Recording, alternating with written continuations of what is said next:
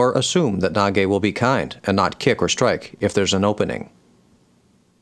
To do all this simultaneously imposes certain technical requirements on ukeme, and makes correct attitude and manners between uke and Nage very important. Only with this mutual commitment can Aikido training evolve to a higher level. The following are basic descriptions of ukeme techniques of 3 kinds: front roll, back roll, and break fall. But you mustn't forget that to learn ukeme, you must practice with a flexible body, a sharp mind, and an accurate judgment of the situation. The bottom line of Bujutsu is to protect yourself from the opponent or opponents in any circumstance and at any moment.